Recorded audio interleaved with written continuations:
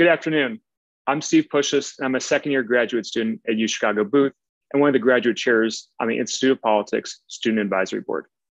My connection to the disability community is through my immediate family, co-founding the Brink Election Guide, and through supporting Opportunity Knocks, a Chicagoland nonprofit enriching the lives of those with developmental disabilities. We have an exciting conversation on tap focused on accessibility, disability rights, and activism. We've paired together a leading filmmaker and a leading journalist who have both spent their careers elevating human rights and disability issues. First, we have Nicole Newnham, an Emmy Award-winning documentary producer and director. She's a 5-time Sundance Film Festival alum and a 5-time Emmy nominee. Nicole has a history of highlighting activism and human rights issues through her films. She was nominated for an Emmy in directing and producing the documentary Sentenced Home, which follows 3 Cambodian refugees in Seattle who were deported back to Cambodia after 9/11. Nicole co-directed and produced Revolutionary Optimists, a globally screened film that followed a group of young activists in the slums of Kolkata. More recently, and why we are so excited to have her speak today, is Nicole co-directed Crip Camp, which was nominated for Best Documentary at the 93rd Academy Awards and won the Audience Award at the 2020 Sundance Film Festival. Next, we have Liz Plank. Liz is an award-winning journalist, author, and executive producer, and the host of several critically acclaimed shows on Vox and NBC News. Liz is the CEO of Liz Plank Productions, is a columnist on MSNBC, and regularly appears on national networks to provide perspective on gender, disability, and human rights. She is a Forbes 30 Under 30 recipient, and through her activism and creative approach to journalism, Liz has made it her mission to elevate the voices of those who are not often heard.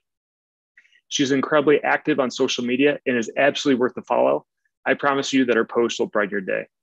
We're so excited to have Nicole and Liz speak today. And with that, we'll show a brief clip from Crip Camp in just a moment.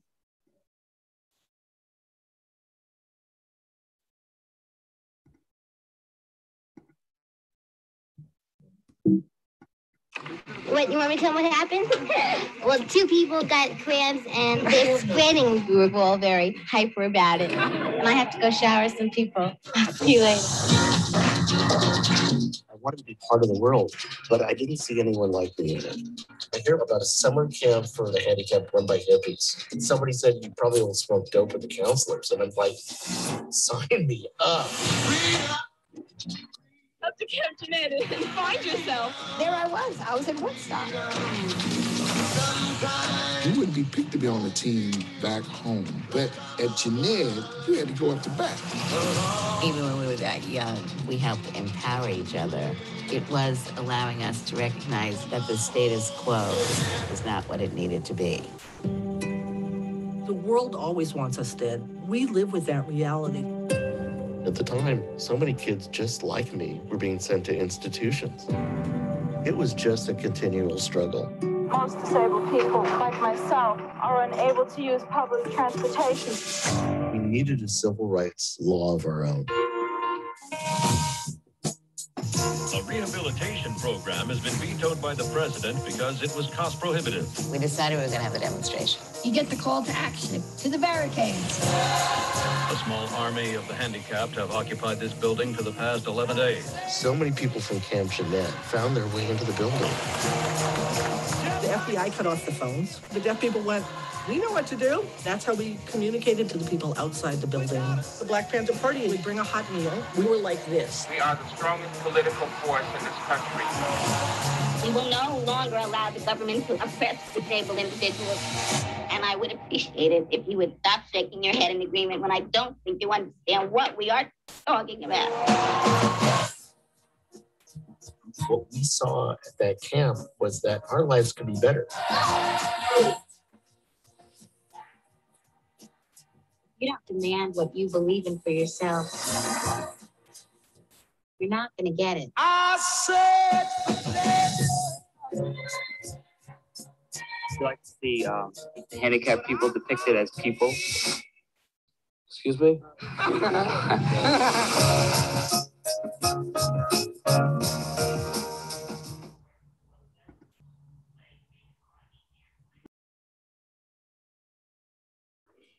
Hi, whoa, I got goosebumps, even though I've seen it so many times and You know, it's just such a great film. Thank you so much for joining us, Nicole, to talk to us about what a journey it was to create this film, and how just completely crucial it is for everyone to see it.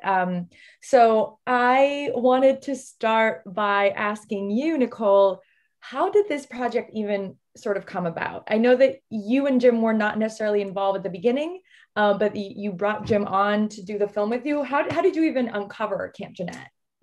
Well, it actually really did start with Jim, and it started, I'm sorry Jim can't join us today, but Jim is my longtime friend and colleague. He started a documentary mixing company in Berkeley, and about 25 years ago now, I brought an early documentary project of mine to him right when he opened his doors.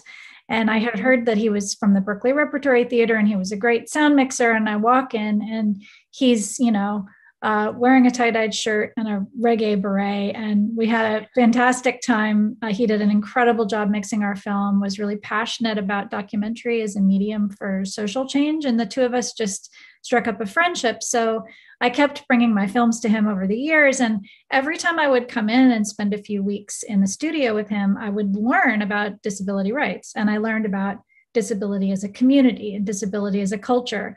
And it became very fascinating to me, as did his quest to try to make filmmaking accessible for people with disabilities. So I'd come in and he'd be like writing an email to Sundance because, the Filmmakers Lodge was up 3 flights of stairs, and he was going with films that he had mixed, and he couldn't get up to see panel discussions about those films. And people were saying, well, that's okay. We'll just pipe in the panels to a location down the street, And I was like, oh my God, once it was that kind of shift for me, even though I grew up in a family, that disability was a big part of, I just still didn't really see disability as a civil rights issue until I came to know Jim well. So, about 6 years ago, he took me out to lunch when I finished a project and said, you seem like the kind of filmmaker who might be able to make the kinds of films that I wish I was seeing about disability, but that I never see. And he pitched me a few ideas and they were kind of interesting. And on the way back to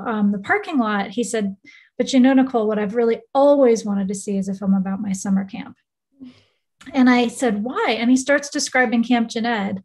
And I just realized as he's painting a picture of it for me, with the hippie folks and the, pot smoking and the sort of, sex, drugs, and rock and roll of it all, like right in the kind of heyday of the 70s, that it's shifting the way I think about disability, even as he's just describing it. And then he sent me some photographs and I was like, oh my God, like it really was like that. It wasn't just his romantic memory of it, It felt like discovering this like lost utopia from the past that would be something that we would want to strive for in the future, which was so intense.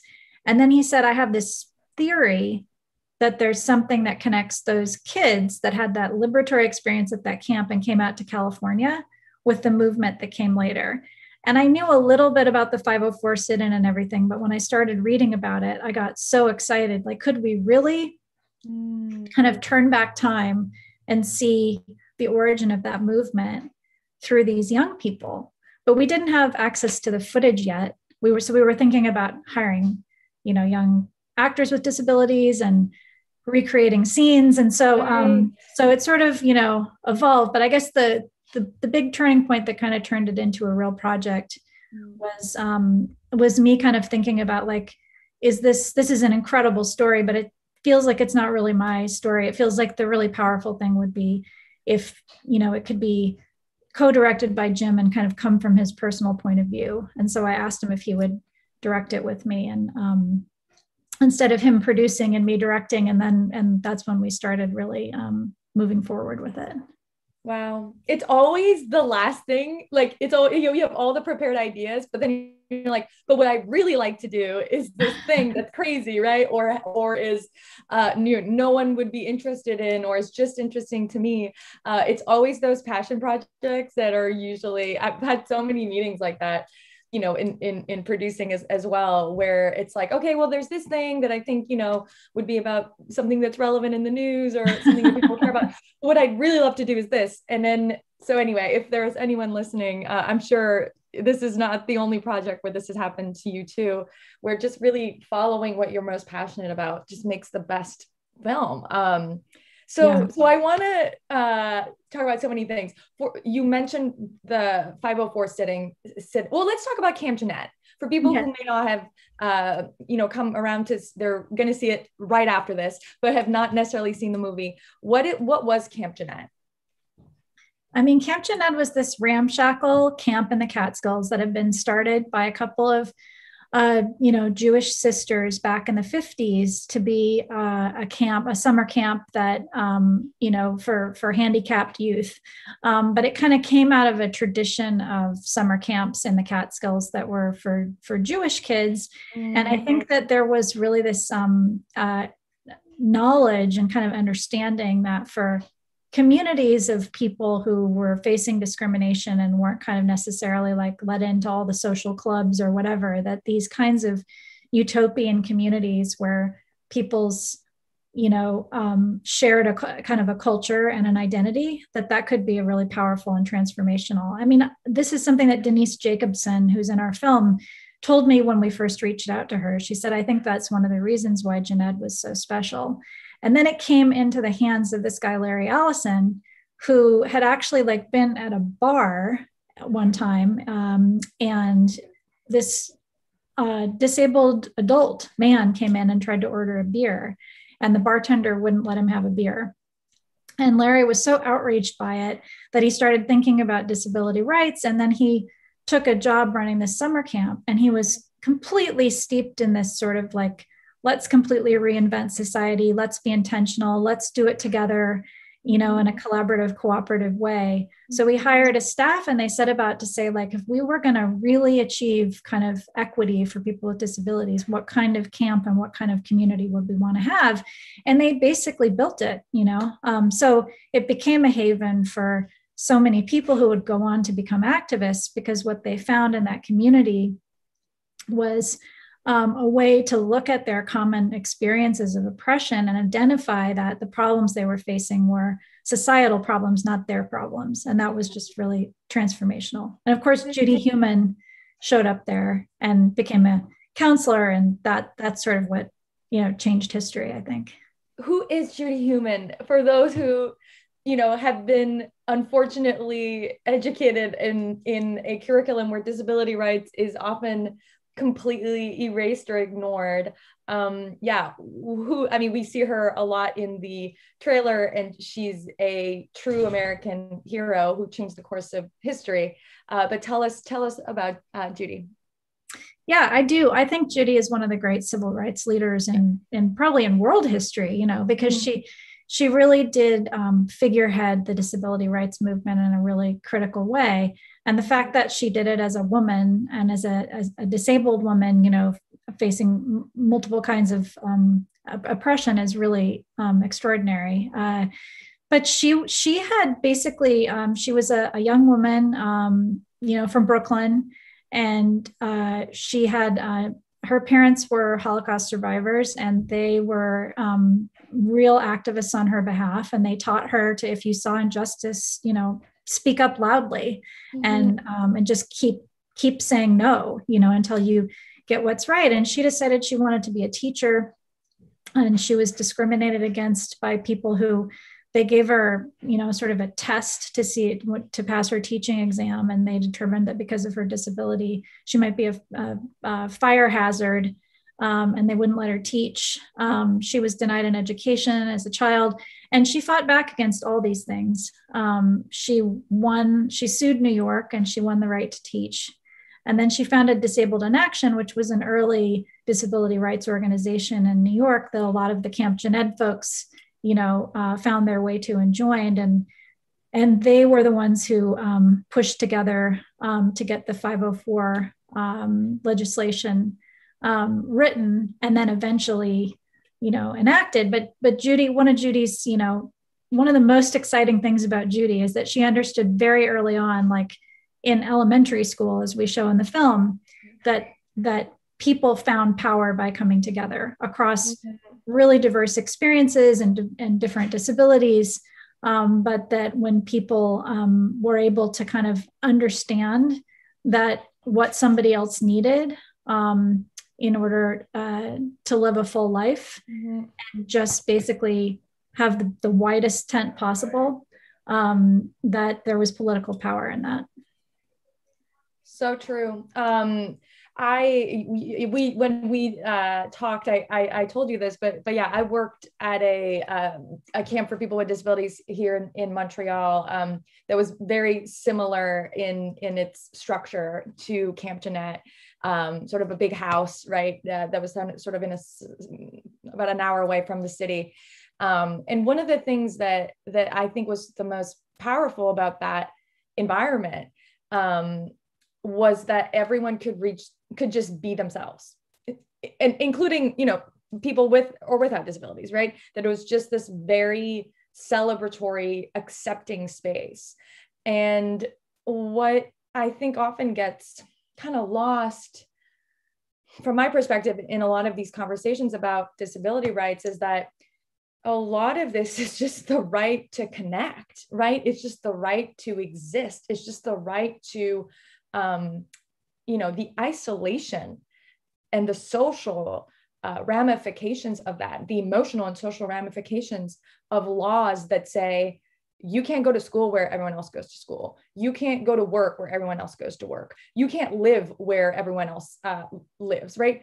Those are relics. They're not even relics. They still make up so much of the way that people with disabilities are forced to overcome that ableism is so institutionalized.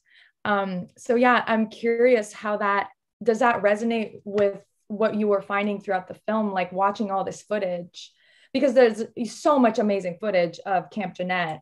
Just truly, it reminds me of like, when you're just kind of, you're that one person like constantly filming and people are like, okay, like whatever, but it's gold. Like to look at all of this footage, you must have, I'm curious how you got your hands on the footage, like who took all of this, this footage, and yeah, what was the starting point before you watched the footage? And then was there like an evolution of how you understood the whole thing?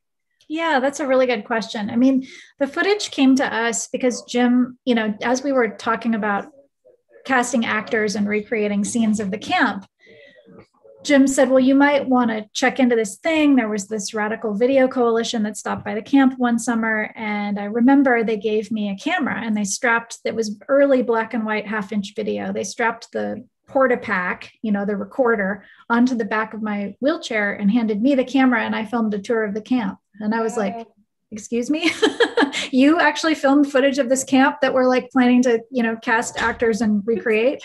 And so I just worked to try to find it. I was like, if it ever existed and was out there and I can find the people, I'll find it.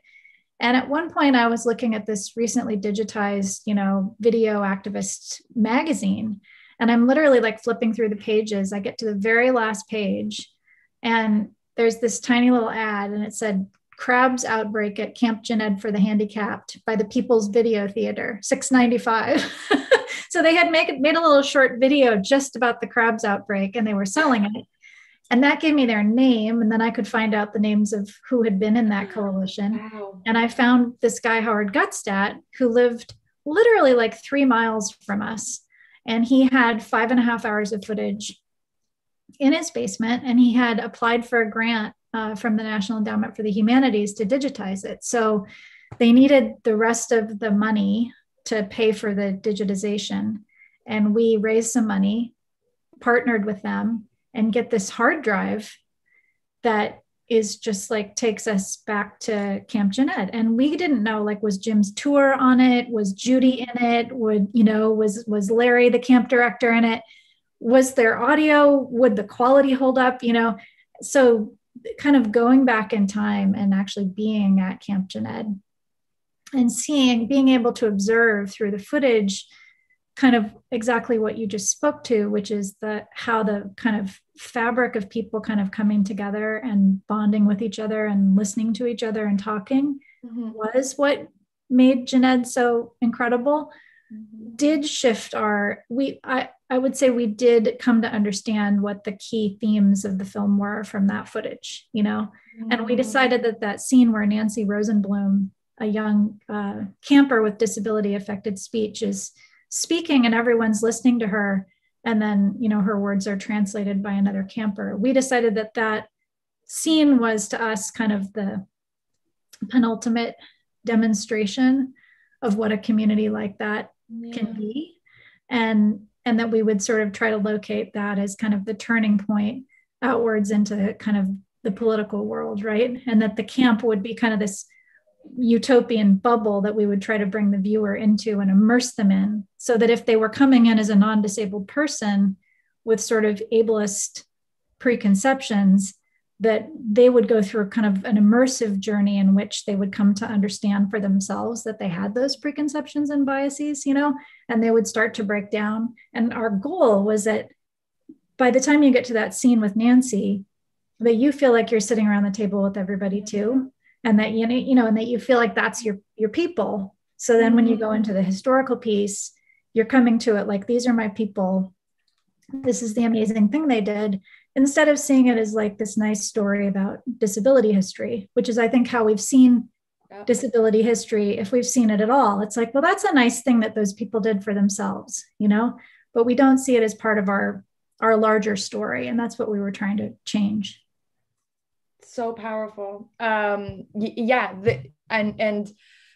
think Rebecca Coakley says this. She's a great disability rights everything activist and policy wonk, but yeah, she says, people with disabilities have been the most creative activists in history. Like, we have to overcome she says we have to overcome so much in order to just exist, in order to just be alive.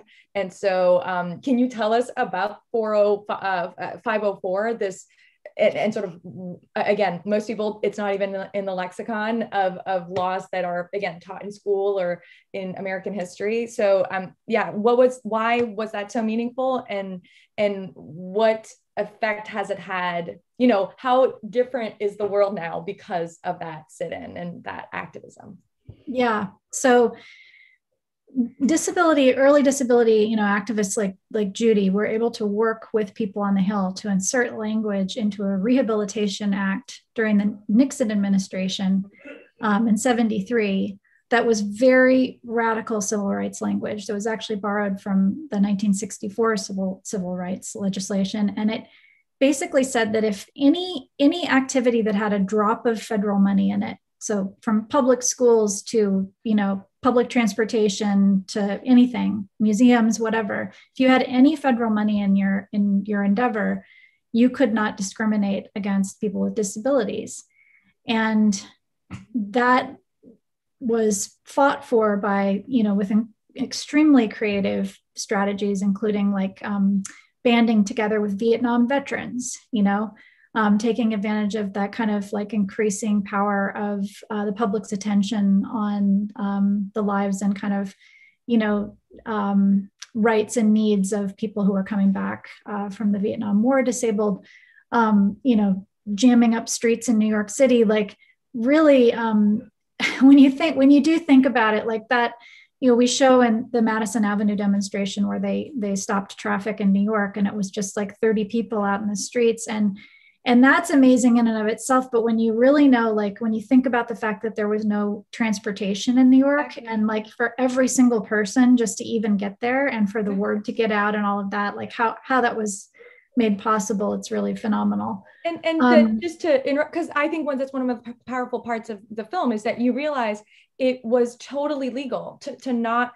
There's just no transportation for people with disabilities. There was no adjustments for, in buses or trains or taxis. So there's an amazing, part of the film where you see them being, I think, put into a truck or the back of a van or something like that, where they're all, traveling in this pretty precarious situation. So before, that's what just the basics that they were fighting for, right? Yeah. It just gives you a sense. It's really true. a lot of people we interviewed appreciated the sort of irony that police vans were not accessible either. And so arresting the demonstrators was not practical at all. And that has changed, you know?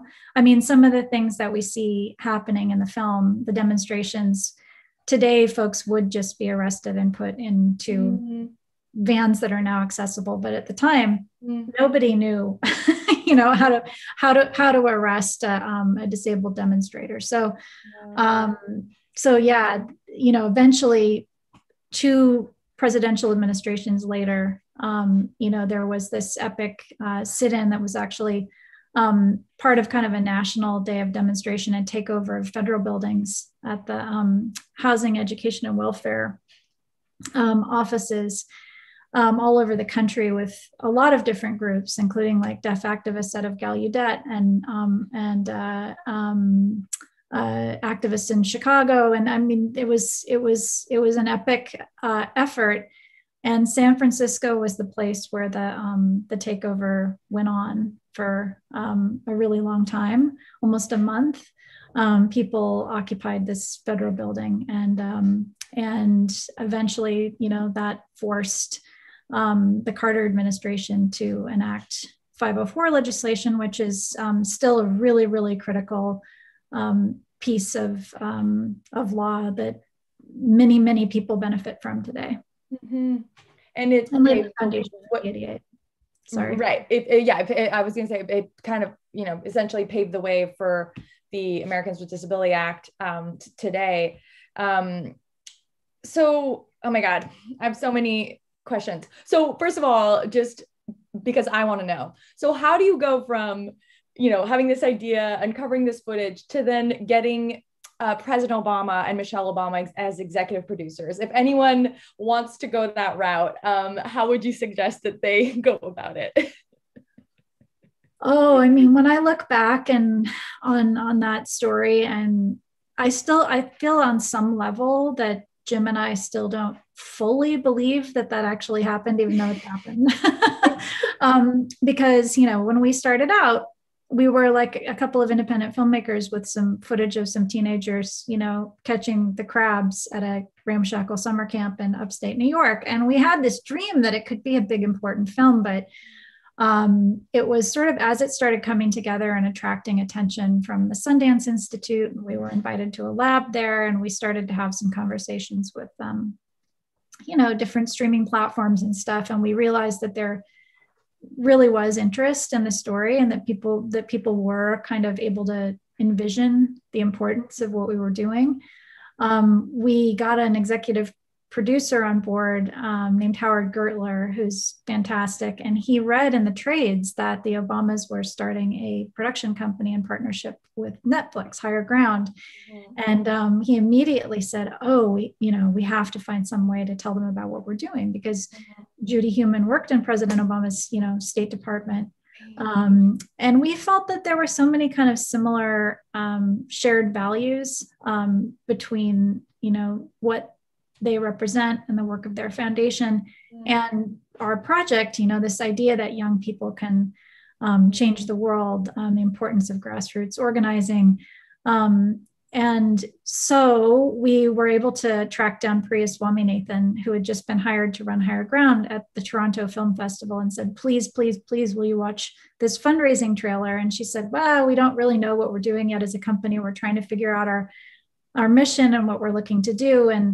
But I'll try to take a look at it if I can. And then she called back and said, you know, we can't stop watching this, you know, and my bosses feel the same way. And she flew up to the Bay Area and spent a day with Jim and I looking through all the footage and talking to us about our vision. And she said, I think you guys have a culture changing project. And I think this is the kind of thing that Higher Ground wants to do. And you know, we'd like to roll up our sleeves and make the film with you. And at that point, we didn't even really have an assembly together.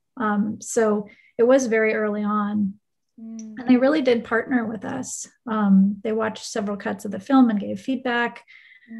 They were very involved in like the strategy discussions around our impact campaign and how we tried to, you know, leverage the film to support the movement of today. And it's been an incredible partnership. And we know that like having access to that platform and having their vote of confidence in the importance of the story has just made an enormous difference, you know. Yeah, that's so cool. And yeah, it is a culture changing film. I mean, that almost feels like an understatement at this point. It really can't be overstated just how few and far between are stories about disability in Hollywood, right? That these projects, even as a journalist on a very small, scale, when even I've struggled to get these stories covered and to get a sign off from an editor, because there's this idea, right, that people don't really care about disabilities, that people don't really want to read about it. You've heard probably every excuse in the bag, right? Like, it's too sad, people don't want to be depressed, or, and it's such a limited understanding of it. Really shows how far we have left to go. But, Crip Camp, and I know even your journey to the Oscars and your journey to getting that nomination and then going to the Oscars, you've changed the Academy Awards, hopefully forever. I feel like we can trust in that. I'm a glass half full kind of person, and this year's Oscars, if anyone didn't watch, it was just a true I think watershed moment in disability representation at an award show where I mean, the last time there was it just, not only do we not see stories about disability represented, but we often, when we do, they are roles that are being played by people without disabilities, which is kind of like blackface for disability. I think we need a kind of term for it, because it's still widely accepted to see non-disabled actors perform disability, and that very often they get Oscars for that. So it makes you more likely to get an Academy Award or to be nominated if you are performing disability. So I'm just, I want to sort of congratulate you and thank you, because I know it was not easy to reform an industry in sort of the way I see it is like you were on the train and you had to like create the train tracks as you were going, because I know we talked about this, but maybe you can share just how even there's the Oscars, there's a stage that doesn't have that hasn't been accessible pretty much ever. But then you also have the parties, you have the networking, you have all of the extra little events that very often are not accessible at all. And so can you speak a little bit about how the movie has already started reforming the industry? Yeah, I mean, Jim and I often talk about it like the project was like a literal icebreaker, like cutting through the ice and hopefully paving a path for other filmmakers and other projects and other narratives. Because, there was so much pressure on this film because it was going to be a film that had this Netflix and higher ground platform representing, as you say, the disability community in a way that it really never is on such a large cultural scale, right? If there are disabled people in films or in storytelling or whatever, it's usually one person, not multiple people. And it's usually one kind of disability, not many. So this was very unique, and there was a huge amount of pressure, I think, to kind of like, well, make sure you include this and make sure you include that. And yet we had chosen to tell the story from the point of view of this, group of friends. And because we felt that was a way to make it kind of universally accessible and for people to really emotionally connect to it.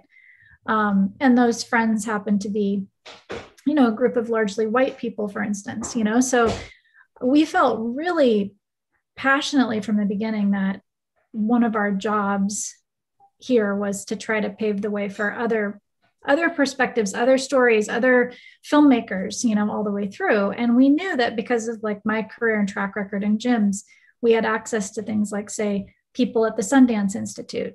So, if we were going to go, even in the early stages of our project, to go pitching and fundraising, we were making sure, like, if we get there and you're holding a party in an inaccessible venue, we're going to kind of get in your face and let you know that that's not okay,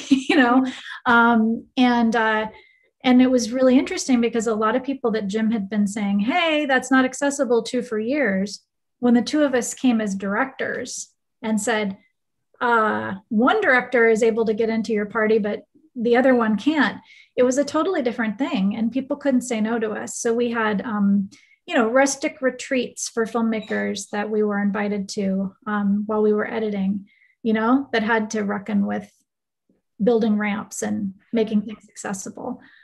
And then over time, a lot of these people became real partners with us in creating change. So, a couple of years later, Sundance is hosting a lab for disabled filmmakers from all over the world and bringing them in. And we had this incredible, event. And some of those films are now starting to come out. With the Academy, Jim has been an Academy member for a number of years, and I became one this year. And so the conversation's been going on for a long time. And it's funny, but I remember at Sundance when our film premiered, we went to an Academy party, and I remember walking in and overhearing Jim say, now you better get a ramp to the stage, next year, kind of because, you're going to be nominated. Yeah. And even with Sundance, he was having literally to go to Sundance and say, I hope there's a ramp to the stage in case we win an award. And we did win the audience award. And it was only because he went over there the night before that there was a ramp. And it's not, once he brought it to people's attention, people were great. But it's just that the fact of kind of doing something like that for the first time that was so transformational. And this year not only did they build a ramp to the Oscar stage, but they built it in this beautiful kind of universal design fashion so that every single person who went up onto the stage walked up it, because Jim said, now, if you're going to put a ramp there, you can't put some ramp off to the side where if Nicole and I go up there, which we didn't because we didn't win, but if we had, what we were trying to avoid was a situation where, I walk up the way everybody else had walked up, and he's having to go over to the side and then join me, Totally. And they really understood that. And they came up with a gorgeous design, which to your earlier point is like, it's just the right best thing to do for everybody. It's not about some special combination. Yeah, accessibility is gorgeous. It's gorgeous. It's like universal design is, for people who may not be familiar, is this approach to architecture that you just create buildings and environments really with people that are accessible to everybody, and that obviously are that no matter what disability you have, you can still use them. And usually those buildings are just the best buildings you've been in. Like if you think about did a program at LSE, and I remember there was this like gorgeous building that I just loved being in, and I just felt good when I was there, and I'd go and study there. And when I thought back at all of the sort of points that are included in universal design, I realized, oh, wow, that was why I felt so great in that building. And I don't have a disability, but so creating spaces with everyone in mind, just create better spaces. So you're totally right. I want to remind everyone, we're just about to hit questions soon. So please flood the chat, just sign in to chat. I'm sure you have many, because we've I had a lot of points. I've covered like 2 out of 14 that I had. And, but I guess I want to end on a question, hopefully that's helpful to people in the audience. And I'm even curious, it's also for me, because it's something I think a lot about as a producer and just creator, I guess, is how do we get, especially as for people who may not have disabilities, but want to amplify these stories and want more stories about and by people with disabilities. How do we ensure that those stories get made? Like what would be your advice to people, not just as creators, but maybe even as allies, to really ensure that equality of just the coverage in terms of film and TV, that we have people with disabilities equally represented? Mm-hmm. Yeah, I mean, when you were talking earlier, I was thinking about the fact that when we got nominated for an Oscar, And we realized Jim was the first visibly disabled director to ever be nominated. And every article that came out about sort of the breakthrough firsts didn't mention that. And then when you contacted us, we were so grateful because somebody who was a journalist who understood disability was wanting to cover that fact, because there really had not really been anybody else. And that is because there just aren't enough disabled writers in newsrooms. So like the Sundance Institute did a great thing where they were providing stipends for disabled journalists to come to the festival and cover, but like that just has to increase a lot, you know? So I think it's like advocating for that kind of representation the way you would anything else, you know? I mean, I've heard people say that, you know, diversity, equity, and inclusion should include an A at the end, you know, so it's for access. But that's just anytime you're thinking about DEI initiatives or judging an organization on their equity, make sure that disability is included in their definition of it, you know, is a really key thing. And there's a really great coalition of folks inside Hollywood called 1 and 4, which is like, you know, disabled people working within the industry trying to change it. And that's the other thing I would say is like, it's important to follow disability-led organizations and learn from disabled people kind of what's needed. Read disabled writers. Within the industry, you know, some of the asks are like to make sure that internship programs and fellowships and apprenticeships, you know, are representative so that people with disabilities have on-ramps, so to speak, you know, into those kind of careers, which is really important. And all of that requires kind of culture change, I think, at the organizational level, you know. So we try to talk a lot about that idea that you want to have a group of people in your organization or on your filmmaking team or whatever that's diverse and includes people with disabilities, then you have to have a culture that is just kind of accepting and really doesn't make any exceptions around the accommodations that people are telling you that they need. And you know, kind of like universal design, that turns out to be a better culture for everyone. So we found that by saying like, you know, if somebody with a disability, you know, had a hard time coming in to work before 11 o'clock in the morning, that is, you know, we would work around that because we wanted that person to be a productive member of our team. Then why wouldn't we also work around, you know, somebody else's elder care situation or parental needs, you know? It's just basically creating cultures and environments like that so that people with disabilities can bring what they have to bring to the table, which is usually extraordinary. Yeah. And that, you know, I think one thing that I know my friends with disabilities, you know, have signaled to me is just like how valuable it is for non-disabled people to ask for those accommodations, right? When there is an event, just ask if it's accessible. Like, just be like, oh, and it's accessible, you know, even kind of asking it that way. So you're like, it's accessible, right? And then have them say, oh, no, actually, we did make it accessible. I think it's, you know, we talk a lot about checking your privilege. I prefer invest your privilege, right? Like you have all this extra social capital as a non-disabled person and use it, you know, because it's actually really annoying for people with disabilities to constantly be asking for, you know, their basic human rights to be respected. So yeah, I just encourage, I know I'm telling that as a reminder for myself because I've not asked that enough, and it really does make a difference for that culture shift, right? Like you can be Judy Heumann and literally change the world and the course of history. But all of us have such a huge role just in our daily lives. And there's so many little things that we can, you know, choices that we can make that have a huge ripple effect. So I just want to encourage everyone to do what you did, right?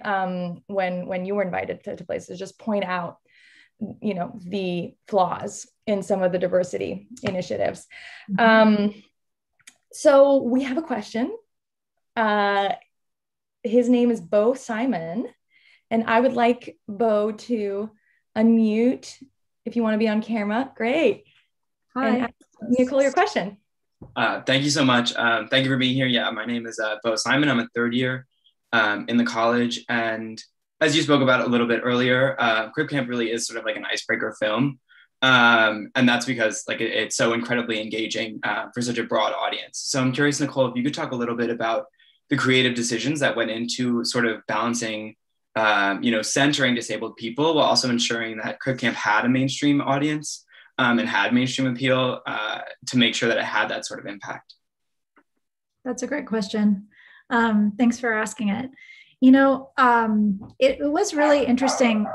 Sometimes people ask me, sorry about the dog. Sometimes people ask me what was the biggest challenge in making the film. And it really was people's preconceived notions and biases and how to get around them. And we found that like the tropes that people are used to seeing disability represented in are usually like inspiration porn, or kind of tragedy porn. So the disabled person is there either to make a non-disabled person feel inspired by how they overcame their challenges, or, we're kind of like watching, something that we're thinking like, oh, thank God, I don't have to deal with that in my life, And these are incredibly damaging, unhealthy tropes, but it's literally almost all we ever see. And so one of the challenges we faced, and we started to see it when we were screening rough cuts of our film, was that despite sometimes our best intentions, people were reading things that we were putting into the film in those two things. I started to think about it like tractor ruts that people's brains just kind of go into because it's what they're expecting. And so we had to figure out how to artistically make the film in such a ways that we were getting around that. And one of the ways we did it was through humor. We constantly had to have humor. And another thing was emotional complexity. So we couldn't have something be just sad or just wonderful. We were often going for that kind of like multi-layered thing where you were kind of like laughing through your tears, and those were some of the ways that we found that people were kind of thrown off enough that they would open themselves up to what they were actually watching instead of just seeing it through the bias that they were coming to it with, if that makes sense. And so that's why we felt really strongly that we didn't want to give away where the film was headed until the end, because we wanted people to come to it with a changed way of looking at the world. And we faced some resistance around that because there was this sort of idea that like, oh, well, why are people going to want to bother to spend time in this camp if they don't know this great thing is going to happen at the end? And people were saying, well, you should start with the ADA and go backwards in time.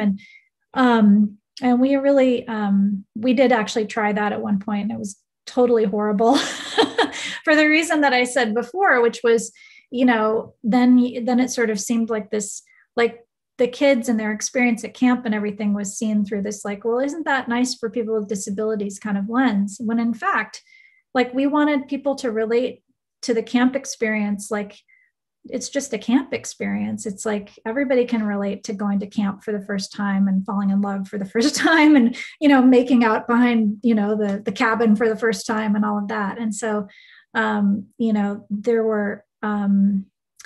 were lots of decisions that were made in order to try to constantly take the non-disabled person and throw them back on their heels and surprise them and make them aware of their own prejudice, and then also kind of take them by the hand and pull them into the next scene. Like, okay, you're a kind of a member of this group now, and then we also tried to kind of build in characters like towards the end of the story, like Holland DeLille, who, acquired her disability later on in life and found, she found self-esteem and kind of her feminist identity through the 504 sit-in and kind of meaning to her life, beyond just disability rights.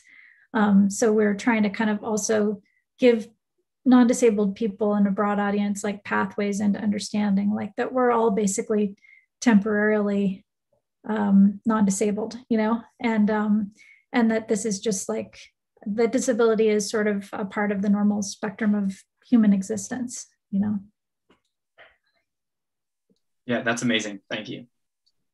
So powerful. Such a great question, Bo. And I'm just sitting with your answer because it's so true that it's tragedy or right aspirational, right? Yeah. And there's to actually explore the nuance and to flip it, to go, oh yeah, this is kind of sad, but then also, to really add nuance to that, I think is so smart, and that you're anticipating the non-disabled viewers' ableism. And, right, like, or lens, I guess, and flipping it on its head, I think is so powerful, so smart. It's brilliant. So we have a question from YouTube, because this is on YouTube. We're everywhere. We're on Zoom, Zooming, we're YouTubing. From Duke Best, who says that years ago I did a story for Vox about the accessibility challenges that exist when simply trying to vote. So Duke is asking, has ballot accessibility improved? And what is the next big challenge to address? So I don't know if you have any thoughts about that, Nicole.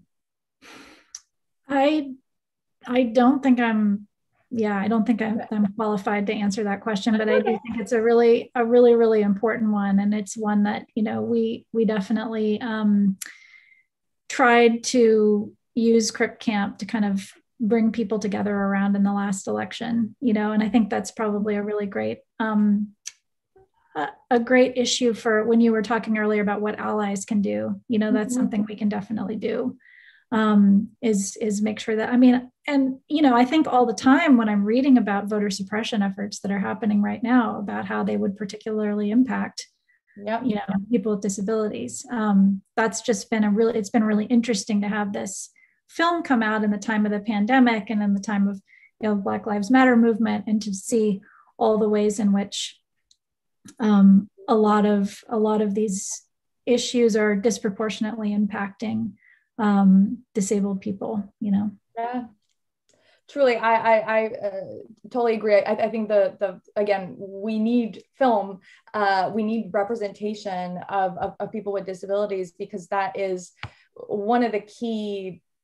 It's like a vicious cycle, right? So there is no representation, or not enough, and so politicians then don't view people with disabilities as a voting block or demographic, right? When they make up 20% of the population, they're a huge force of nature in terms of voting, and they're very much untapped still because of all of this ableism and the issues with not just voter suppression, but just generally the lack of access to voting. So, but I will say, I think I did that report in 2016, and in addition to it being a presidential election with a leader who ended up winning, who was, I believe, probably the most openly ableist president ever, and so there was that additional, I think, that felt like an additional catalyst that then woke up, I think, especially the Democratic Party, that had, one of the most accessible conventions ever. There was the Women's March. That was the largest gathering of people with disabilities in American history. So there have been and then if you even look at the 2020 election, and particularly when it came to just the Democratic primary, there were, I believe, 1 million people running. I can't remember the exact amount, but it was a whole baseball team. And every single presidential candidate on the Democratic side had a website that was accessible. And if you can believe, that was not at all the norm before 2020. It was actually there. I think Hillary Clinton may have been the only one that had a disability platform and had actually, was I think one of the most invested presidential candidates in probably American history in disability rights. So it has gotten better, and we know that Joe Biden even mentioned disability at his during his acceptance speech when he won the presidential race this year or last year. And again, these are small they're not small, they're basic human rights, right? To mention disability when you're listing all of the different, people that make up America, it seems like a no-brainer, but this was the first time. So I think we are seeing a real positive shift, and Crip Camp is certainly a huge part of this, and highlighting just how better the world is and how better America is because of people with disabilities within America that fought for everybody.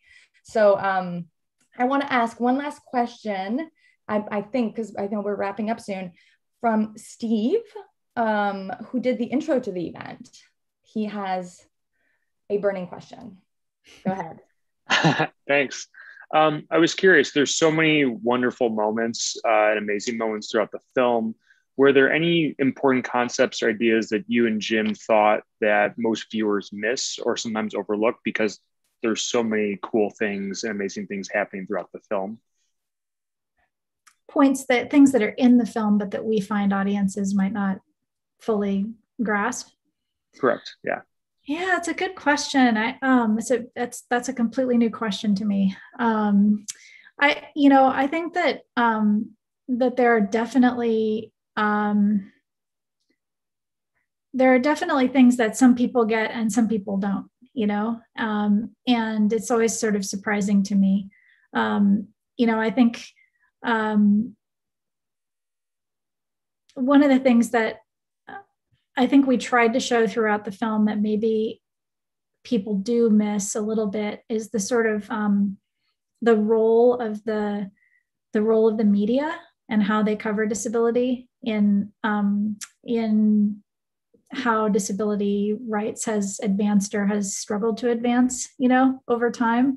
And one of the things that we were really fascinated by was the idea that through the People's Video Theater footage, we could introduce you to this group of folks, and then we could start seeing those people as they were perceived in the media, So it's interesting to us, it was totally fascinating, like how the language shifted across time, that you start hearing people use, people first language and the word disability, at a certain point in the film, whereas earlier in the film, people are saying handicapped and things like that,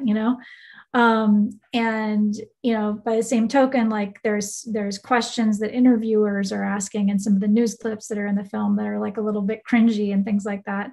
And I was hoping people would sort of dissect that a little bit on their own, and I think sometimes people will come to us and say like, well, what word should we use? And I guess I've just sort of realized that it's hard to have that kind of like meta analysis about how the media looks at disability if you're kind of haven't really ever thought about disability as an identity or culture at all, but my hope is that the film will be read really differently by people, even in 5 years than it is now, and that it's just sort of the beginning of kind of shifting, like giving people a groundwork to start having a way of looking at disability that is more a rights-based way of looking at it.